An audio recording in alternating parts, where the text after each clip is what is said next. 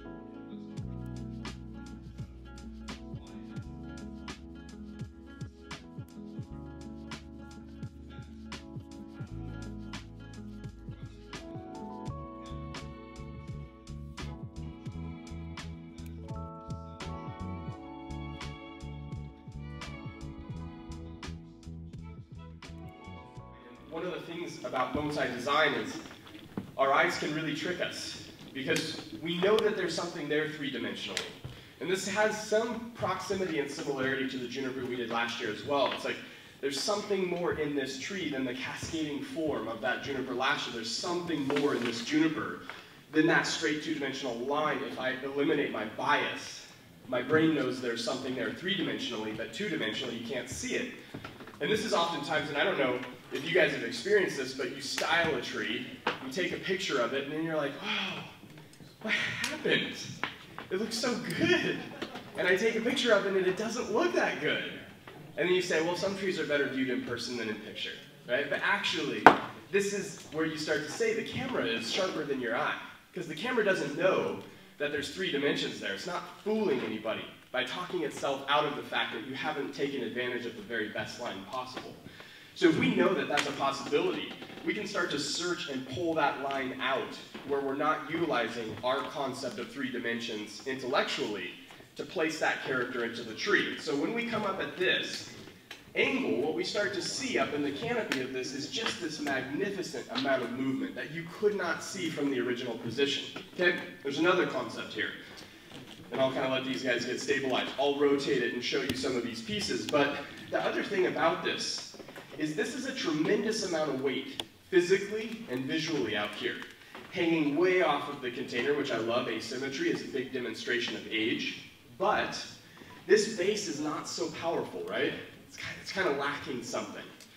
And sometimes we would say, oh, well, junipers don't really have a good base when they come out of collection, so you just kind of have to deal with it. And I would say, this is the same thing as saying a tree sometimes looks better in person than in a photograph, okay? Because we know that no matter what we do, this is going to be a very weak base. Now, the original front was chosen to show this piece of deadwood. Show it off, this is the heart of the tree, but you can't have a piece of deadwood compensate for a weak base and a straight line in the trunk if you have more character to pull out of that tree, okay? So instead of leaning on that and sort of accepting all of these things that we could talk ourselves into for a lesser design, we said, how do you make the base stronger? Well, what if this piece of deadwood starts to contribute to the base? What if we start to conceptualize in this angle, the bottom of this deadwood actually potentially engaging with the surface of the soil? And we start to say, wow, we can pull the container all the way over here. This piece can hang outside of the container. The edge of the container can exist somewhere over in here. And all of a sudden, our base grows by the width of this piece plus this piece. And now we have stability that can hold all of this asymmetry. And if we tilt this up, now all of a sudden, that two-dimensional line, if we're not talking ourselves out of it, is turned into this three-dimensional line that shows every piece of movement, foreground, middle ground, background, left, right, twisting, rotating. We get that contrast of live and dead, and all of a sudden we start to see this tree come to life. I'm going to say, there's a lot of really good Sabina junipers. You've all walked through the vendor area. Tons of good Sabina junipers. Finding a tree that's truly great, it's truly spectacularly great. Those are the rare trees, right there, the expensive trees. But they're also the ones that are harder to find. And when I saw this Sabina, I said, this is a tree that can be truly, truly great. Very special Sabina. So we're going to see if we can continue to tease out some of that character. We're going to wash the deadwood. I'm going to continue to eliminate branches. I'm going to set a little bit of the structure. I'll walk you through the big moves. On reopening, eventually, those bands in the opposite direction because the fiber of the wood tend to open and is a big stress for the tree. That's the reason why I wanted to protect this section with raffia because as you can see the branch was growing in that direction, so I need to bring the branch over, holding the fiber together while I'm doing the bend. So because the branch is coming in this direction, I need to wire clockwise. So while I wire, the wire cutting down to the branch and hold the fiber as the tree.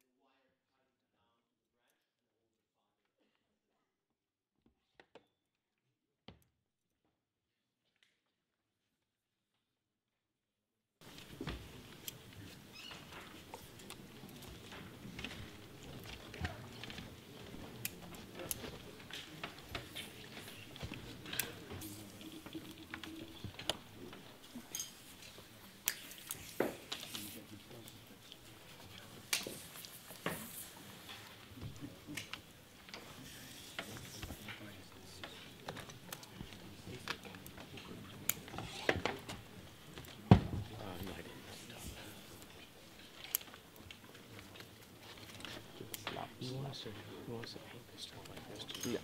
No, just the ones that just the ones that give it the power. Yeah, those little pieces I'm not super worried about.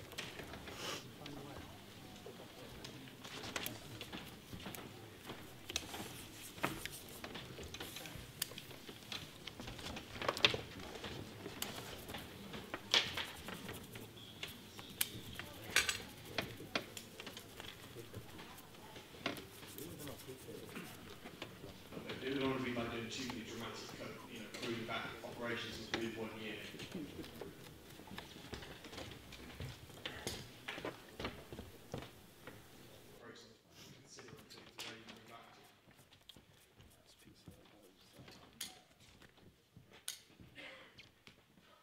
As with any dramatic work, any sort of drastic cutting back, the aftercare is Like it? Yeah. here. This was our apex that was sitting on top of the tree. But when you start to turn this into the apex, the continuation of the line base to tip, defining the trunk line, right? Because this could be the trunk line, But if this is the continued trunk line showing this better position that shows all of this nuance to the line and increases the strength of the base, we would have to lose this piece above it. Okay, because you can't have something up here and bring it down as a branch and then have your apex. It kind of creates a nightmare over the long run of that tree.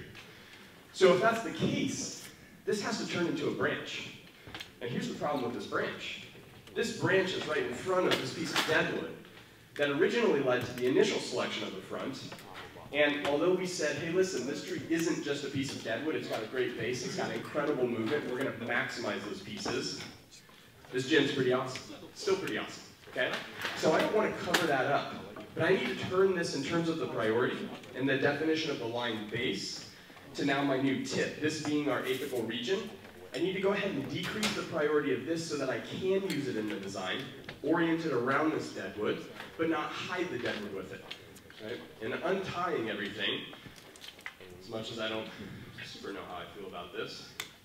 Okay, untying everything and just simplifying this a little bit.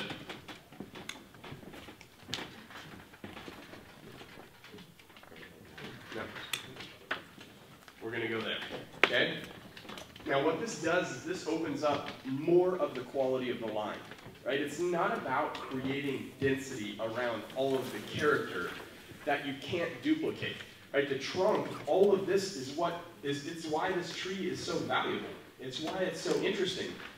We get drawn into creating these big foliar masses, this big, dense dome of green, kind of placing it on top of this really erratic structure and saying, okay, we've done bonsai. But that big, dense dome of green oftentimes is hiding the best parts of the tree. Now, we have to cover the best parts of the tree and then pull back and then grow and cover it and then pull back again. This is the process of evolution and development. So where this tree is at, having been styled once, maybe twice, maybe 3 times, right? Definitely not an initial styling today. Pulling back again and opening up those vistas and those visible points where we see that quality. Okay, so now what we've done is we've transitioned to this line up in the apical region, coming off of that twist, wrapping back up in and around itself, and our apex is now going to be here. We need to move this forward. I need to drop this down and hopefully away so that I don't cover up that gem, and use this as that defining piece that gives me that asymmetrical flow to the right. And that's kind of where we're headed now. Wow. Good, you're not going to be able to pull them, so you're going to have pliers on the short, you're going to have your hand on the long. Here it comes. Right below that tie. Right below it.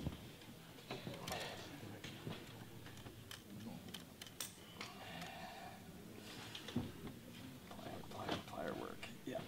Okay, get one turn on that. Just one turn. Okay. Okay, now if I let it go, it's going to pop. So come back up. Okay, I just need you to apply upward pressure on that tip right there.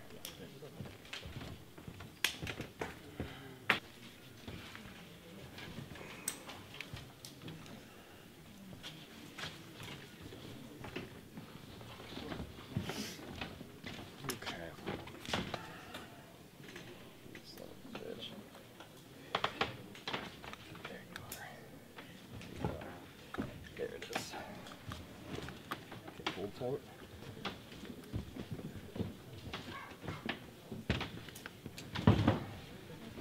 Okay, I'm going to feed this through. I want you to tie to the rebar. Okay, nice and clean. I'm going to come right underneath you there. Okay. Give it to me right there. Okay, and I'm going to push. Yeah, good, good, good, good. Okay, I'm going to crank on this, and I just got to watch the rebar, okay? Nope, nope. Just slid. Slide right across that. Take a look at the rubber on that side of the rebar.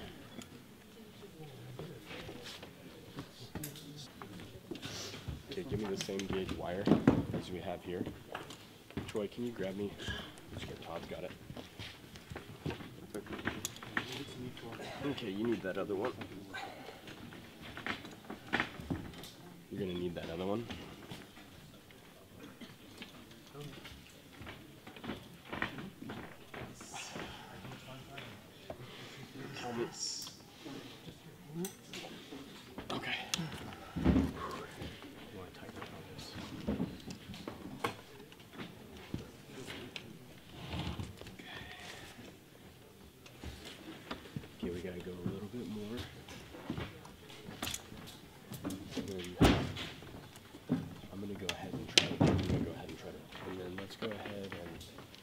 more rubber?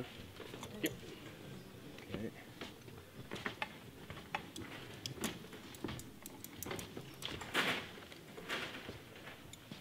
Okay. Alright. I'll hand that to you. And then so looking at the thickness of this branch, so this, this branch here coming off the trunk is very, very thick. And so rather than just kind of create one large big volume, just one big foliage pad with that, the idea that he's going for is kind of like looking at creating several smaller pads going up. And then this branch which is starting to grow up here, looking at making that almost like into a second apex on the tree. The apex of this branch as it's sort of cascading down.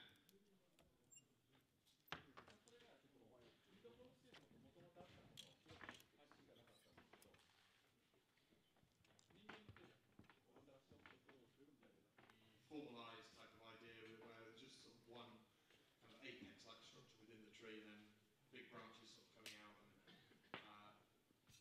quite highly sort of just rounded sort of type of image. But recently, having sort of travelled around the world and looked at people, other people's work, that's the reason why all this twisting. Most of the time, we are lucky enough to find compact trees where we find a lot of branches on top of the trunk in summer.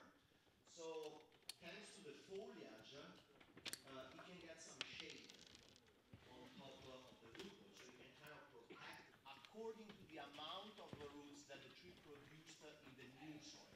So according to that, balance, I remove more or less clay. And then I wait again. Sometimes in a year, in a growing season, the tree is already strong again. Because it's going to get drier, it's going to reduce the needle, but still.